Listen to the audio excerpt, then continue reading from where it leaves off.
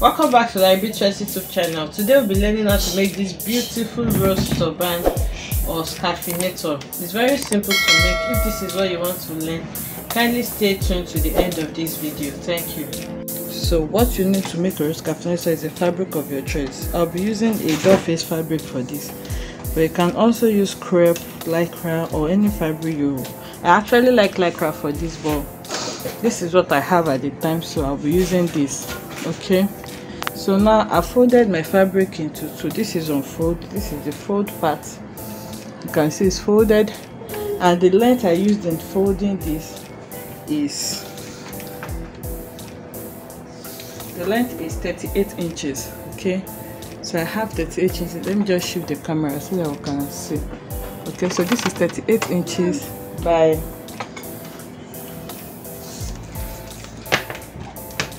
this is around 13 and a half. It's not up to 13 and a half. This is a leftover fabric. This is around 13 and a quarter.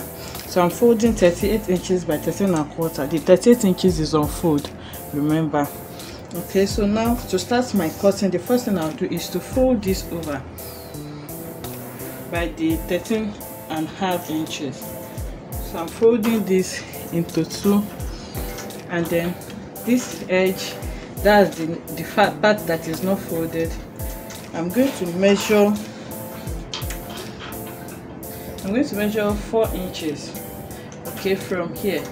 Remember, it's not folded into two. That's like 4, 1, 2, 3, 4. Not the part that will become folded now, but the part that is open.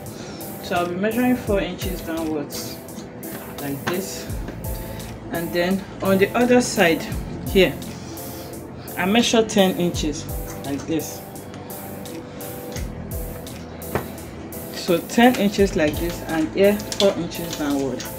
So this side is the part that will be using to tie the scarf, so it doesn't need to be really bold like that. That's why I just want to narrow it down, and then I'm going to rule it like this. Okay, so now I've ruled it, and you can see it's just a slant line. So the next thing for me now is to cut this out.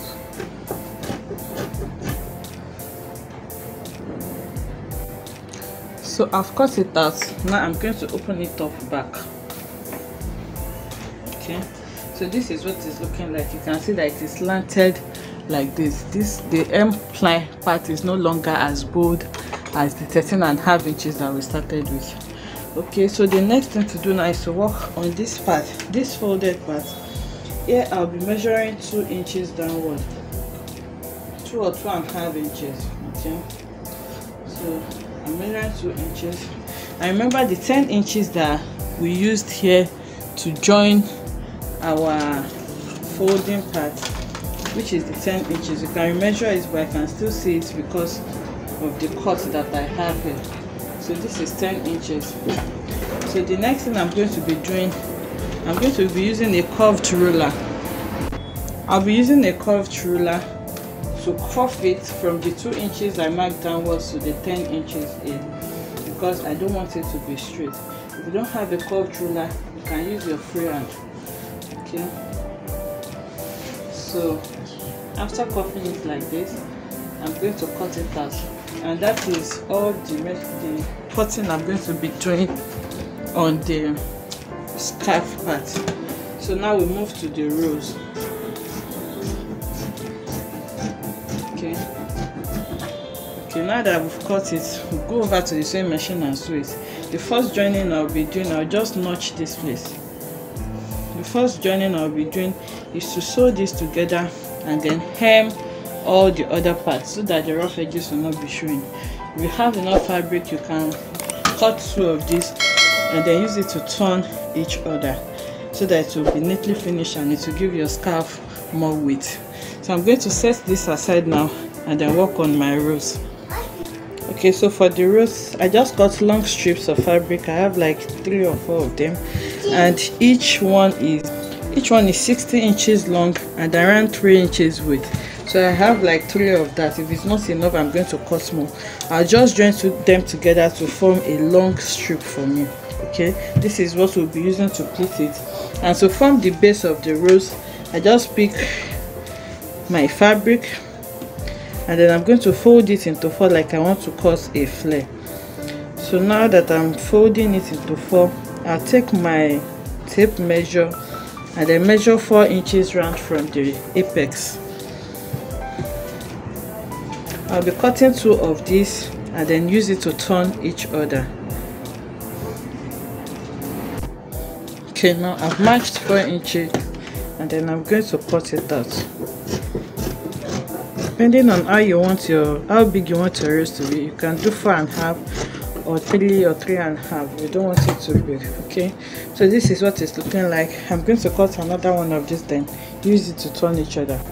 Okay, now I've turned 2 of this. You can see I'm pinning them right side to right side, and then I'm going to sew it round. Okay, so now at the same time, my long strips, I'm going to join them together to form just one long strip, and then I'll take it to the sewing machine, close them together like this, and then start to form my pleats so that it will be easy for me to place around the circle.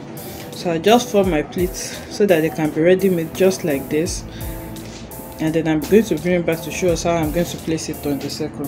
So this is the circle. I just place them right side facing right side, and I sew it round. So now I'm just going to try and make an incision at the center here so that I can cut it out. Okay, so I'm just going to cut it here and then use that tiny hole to bring out, to turn it around.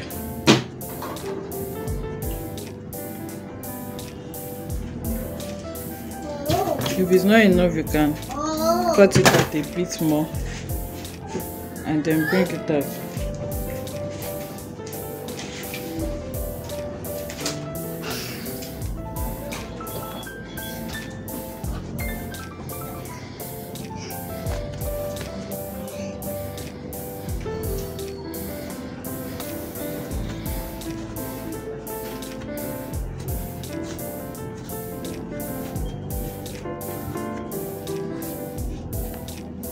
Now I've brought it out through the hole. You can go ahead and take it to the ironing table and give it a good press. Okay, so after turning it out now, you can iron it, but this is just a tutorial, so I'll just go ahead and continue. Now I'm going to fold this into 4 like I want to measure. So what I'm trying to do is to get the midpoint, the middle part, and I'm going to rub chalk on it. Okay, so this is the middle part now. So now I'm going to try to create like a spiral effect where I'll be putting I'm using my free hand for this. So you just try to make it as close together as possible. So it is on this spiral that I'm going to place my pleats. So I hope you can see what I'm doing. I'm trying to create like rows here. So I'll continue till I get to the end part. Okay, now so I filled everywhere with the spirals. Like I said, the long strip that I cut, I went ahead to take it to the sewing machine and then I made pleats out of it. So if you are doing this, you should make sure this raw edges is neat. You can either turn it out or weave it before you make your pleats, but this is a tutorial, so this is the first layer. Now I'm just going to place my pleat and then take it to the sewing machine now and start sewing it round like this, following the lines that I already have. So the essence of the line is just for it to guide me, and then I'll continue placing it and sewing like that till I fill up the whole circle. So I've started filling it up. I just thought to show us I'm through with the first layer. I've sewn it and you can see what it's looking like. So now I'm going to continue sewing it like this into the second layer till I fill up the whole space. Okay, so I filled everything up now up to the tiny part. So for it to be neatly finished, I just want to use this last one. I will try and place it in a way that it will be nice. So after placing it like this, I'm going to go in with my thread and needle and then finish it off neatly. Okay, and we are done with the roses. So this type of rose can also be used on a sleeve. on an off shoulder sleeve, or you can place it on any part of the dress, but it's usually used for sleeves. An off shoulder sleeve, you have a tiny off shoulder underneath it, and you just tack it or sew it on the tiny off shoulder that you already have, and your sleeve is ready. It's very beautiful, and it's looking this full because you can see that it's neatly finished now. It's looking this full because the lines are close to each other. So I'll turn it to the other side now so that we can see how I sew it. So if you look at it on the other side now, you can see the lines. These are the lines that I followed in sewing them, and they are very close to each other and consistent. Okay, so this is what we have now. I'm just going to tie this and cut it off. Okay, now that the rose is done, I'm just going to take the scarf. I already hemmed it. You can see. You can also weave it if you have a serger. So I hemmed it, and this is what I have. So the back, I'm going to place it in a way that I'll see the center back easily. So I know this is the center back. Look at it. This V part where we curved, remember we went down by 2 inches here, and then we curved it up to 10 inches, and then I sewed that part up, as you can see. Okay, so this is the back of it, and that is what I'm taking together to see my center back. So now on that center back part, I'm going to place my rose on it like this, and then I'll tack it with needle and thread. Okay, so if you don't want your rose, you can leave your rose, place it like this and tack. But if you don't want your rose looking this flat, so what you can do is just take your needle and thread again, and then you try to create a hole. So you stuff the hole, and then to make the rose to pop. So what am I going to do? Remember when we were doing it, we sew it layer by layer. So this first layer, which is in this case can be the last layer also, is what I'm going to pick. I'm going to pick it, and then I'm going to do a running stitches round it. Okay, the last one alone, I'm going to do a running stitches round. So after doing your running stitches, you just drag it like you're dragging your gathers to create like small hole like this. Okay, so if you drag it, you see what that you no longer have a flat rose. It's now a bit puffy. So once you are dragging it, you won't drag it completely, you just leave this small hole, and this hole you're going to stuff it with either pieces of fabric, or if you have leftover foam, just stuff it inside so that it can come out and bounce a bit. So when I was sewing it, I mentioned that it has to be closely sewn together. The aim is just that if you want to go for this style, that you need to drag it. If it's not close together, it will not be this full, so it will just scatter around and it will be exposing your sewing part. So you need to sew it close together. Now I'm going to stuff this with whatever I have now, and then I'm going to sew it up completely. Okay, so now that I've stuffed it a bit, it's a bit out now, I'm just going to drag it completely, and then I'm going to sew it tight. Okay, I'm going to tack it in a way to close it completely.